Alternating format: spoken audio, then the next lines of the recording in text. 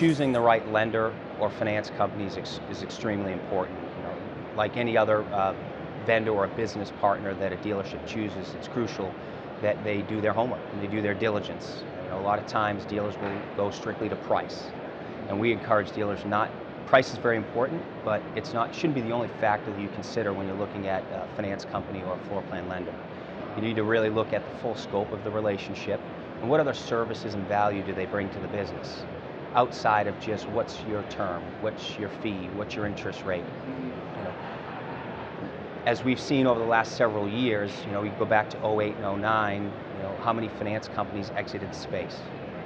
You know, and what you want to look for in a relationship that you're going to partner your business with is one that will be there longevity and that can weather the storm, that's been in the marketplace for quite some time with confidence. It's a very important factor. Also, what types of rules and restrictions does a lender have?